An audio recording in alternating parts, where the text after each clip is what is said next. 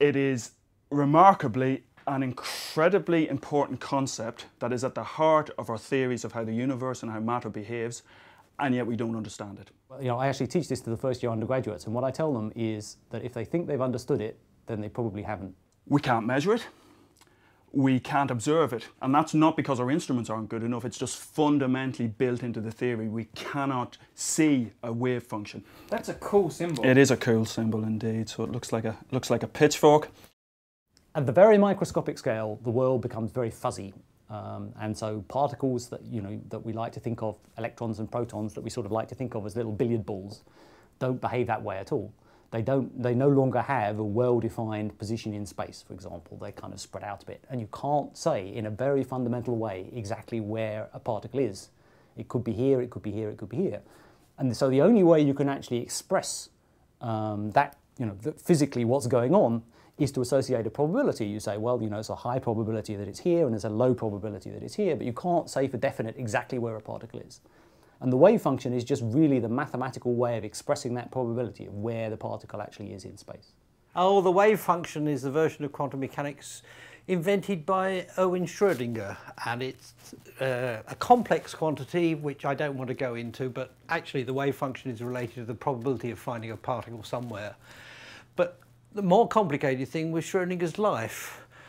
In 1938, I think, he was invited to Oxford by Lindemann and travelled there with his wife and his girlfriend and set up a ménage à trois. Two women and him living together in the same household. And when Lindemann and others found out about it in Oxford, he was invited to leave and found himself just before the outbreak of the Second World War in Germany. He was rescued there by the Irish, who spirited him out to Dublin, and he spent the war there with his wife.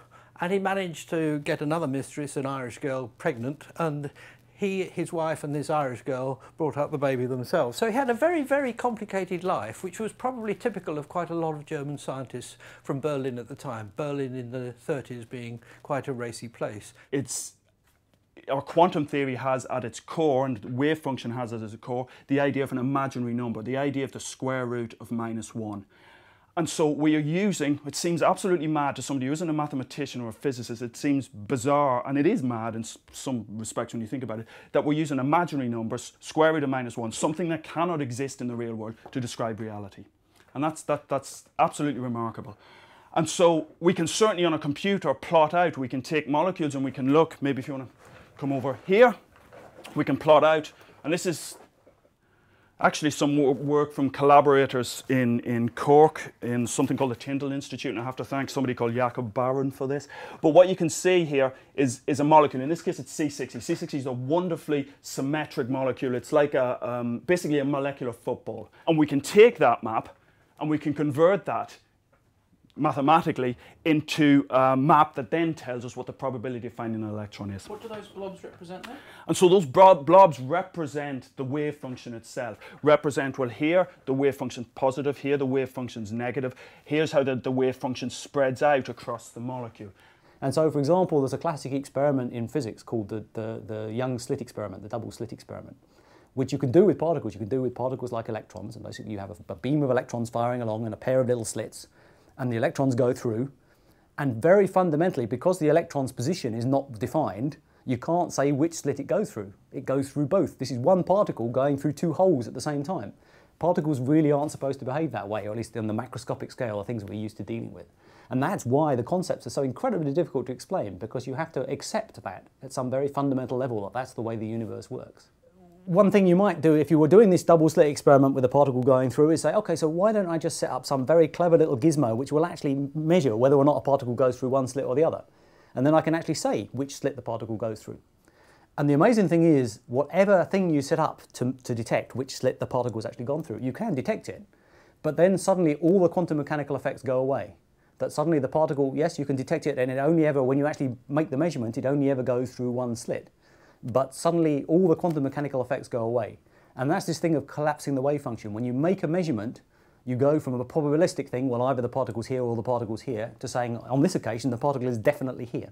Doesn't that mean you just solve the puzzle? What other quantum mechanical effects have gone away? So let's go back to this twin slit thing again. If you don't make that measurement of actually saying which slit did the electron go through, because the electron then goes through first, and because it's behaving like a wave, when it comes out the other side, the two waves interfere with one another.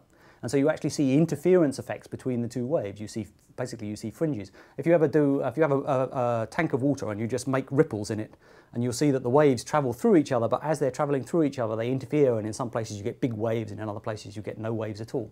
And you can do exactly the same thing with this double slit experiment. You can get the electrons to interfere with each other and produce these wave patterns that you see, as you see in tanks of water. But the amazing thing is that you can do it one electron at a time. So one electron can interfere with itself as long as you don't do this thing of collapsing the wave function. So if you leave it as a wave function, you can actually get one electron to interfere with itself. And so that really is fundamentally associated with the wave function, and that gives you a really sense that the wave function in some sense is the real particle. That's what's really going on. I think quantum mechanics is so totally counterintuitive that it seems stupid to everybody. It looks at first sight as though it can't be right. The problem with it is, okay, so that's fine, I can explain it, and they'll nod, and as you've been nodding, and they're all, they're happy with the explanation. But then the way physics works is, so you have to solve some problems. We set them an exam question, or they've got some physics experiment they're doing, they're trying to understand, or whatever. And you get to the end of an experiment, or you get to the end of an exam question, the first thing you should do is look at the answer and think, does that make sense?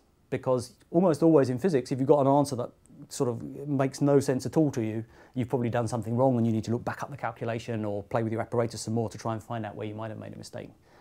The terrible thing about quantum mechanics is because it predicts such completely counterintuitive things. You can have particles in two places at once, you can actually have particles tunneling through solid walls and so on. You end up with a result at the end that you think, that can't be right. And bizarrely in quantum mechanics, if you get to an answer at the end that says that can't be right, then you probably have got it right. But that makes it very hard to really grasp it, to really understand the subject, because you always end up with these completely counterintuitive answers at the end. Why should you introduce this wave function when in the world we live in, the world with everything is large scale and cricket balls, especially for Australia, that swing around the place, or classical objects such as a book that can fall on your foot. It doesn't really matter whether you're using any other language. You're always going to think of these as material objects. But when you get down to the tiny, the very small, such as an electron or a neutrino, you have to describe it in terms of a wave function, because it is not it's obeying a completely different set of laws of motion. And it's when you go from the very small and you aggregate these particles together that out of that emerges the classical world in which we live. So it's hidden from us because we only see things on a large scale. I've certainly been to see those huge paintings by Monet, enormous things that cover a wall, and as you go close to it you can see it's all blurry and fuzzy, and in that sense when you go back from the picture you see the garden or the water lilies, and if you're up close you magnify it closely, it hasn't got the behaviour of being a classical picture. It has the impression of being broken up into little daubs here and there, and the genius of Monet was to be able to have a huge picture on the wall, enormous, much bigger than the size of one of these walls, and to stand back from it and see how he could go forwards and paint a little daub there and it would add to part of the picture. I can't imagine how he can do that. Well, in quantum mechanics it's a bit like that. You have to stand back from it, look at the whole picture, and then imagine that you can put a little daub somewhere, the quantum mechanical wave function, such that when you go back to the realistic world, the world we live in, the world we live in, not the realistic world, the world we live in, then this little quantum mechanical wave function could add up to an atom inside a cricket ball or an electron inside a cricket ball and become the macroscopic object we normally see. Everyone loves quantum mechanics. It's probably in the first year in the core physics that they do. So I teach two things in the core physics to the first year, which are special relativity and quantum mechanics. And I have to say I have the best job in the first year because it's the physics everyone wants to learn about and everyone goes, about. So, it's really fun to teach. The students really enjoy it. And it's one of those things, people have this idea that students are kind of lazy and want to do the easy stuff. Actually, what they really like is this stuff, and it's hard.